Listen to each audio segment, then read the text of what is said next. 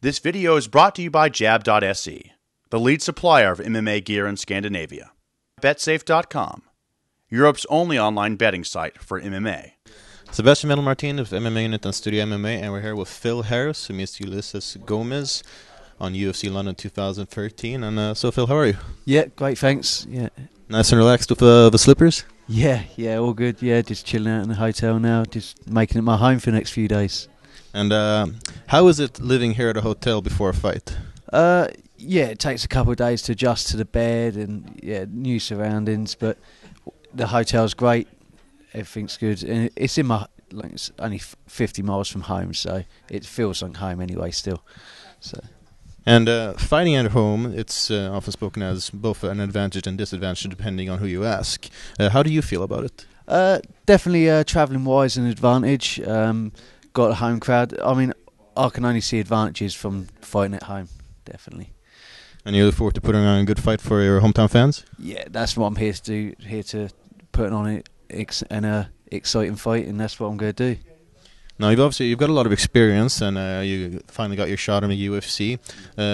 How does it feel now that you're a real UFC fighter? Yeah, to be honest, it doesn't feel different, but it makes people realise who I am now, so the general public know me a lot more, and it just feels nice now to get a bit more recognition, which I deserve. So yeah, that's the main thing, I think. In myself, wherever I'm fighting, it feels the same. You're fighting, once you're in the cage, there's two men in a cage and you're fighting, so no different there. But yeah, the general public and all the attention you get from that side of it is great from fighting in the UFC. Now, speaking of fighting in the cage, you're facing Ulysses Gomez. How do you see him as an opponent? Yeah, I mean he's ranked. I think they ranked him 10th in the world recently. So he's a highly ranked opponent. Yeah, so I've seen a few of his fights. He's a good opponent for me. I think we're going to put on an exciting fight. And stylistically, how do you train for this matchup going in? Yeah, to be honest, the way I see it, he fights very similar to me. Good jiu-jitsu, good boxing. So for me, I'm training a lot of my jiu-jitsu, takedown defence, just normal sort of training, nothing special. He's right-handed, same as me, so yeah, everything's just a standard training camp, just ready to fight. Now, you unfortunately came up short in your UFC debut against Yama. Was there anything particular that attributed that? It's often spoken about, the nerves coming into the UFC. Was there anything particular that detracted from the performance? Yeah, I think the nerves sort of got to me very slightly, maybe. I could put it down to that. Maybe the travelling. I mean, there's so many things you can put it down to.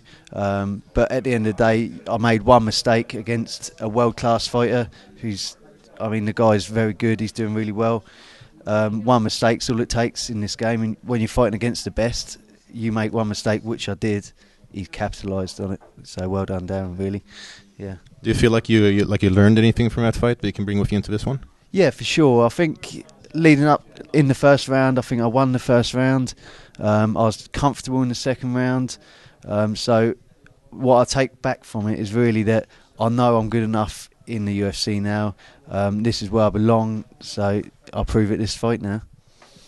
Now, if you were to predict the outcome of your fight with Gomez, how do you think it'll go? My prediction is I'll win. I'm going to look to stop him, either knockout or submission, but a decision, just a win, that's what I'm after, and that's what I'm going to get. And in the main event, we see Henan Barrow defending the interim title against Michael McDonald. What do you think about that matchup, and who do you think will take on that match? It's going to be a great fight. I can't wait to watch it. Luckily, I'm first fight on, so I can watch the rest of the card, because this UFC is a cracking card. That main event, if I had to pick one, I wouldn't bet against Barrow, put it that way. Yeah. And do you have any prediction on how the match could end? I don't know. I wouldn't like to make a prediction. If I was a betting man, I would bet Barrow would finish him.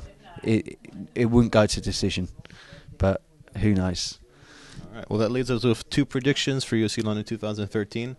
And look forward to seeing Phil Harris taking on Ulysses Gomez in the first bout of the night. Thank you very much. Thanks very much. Thanks.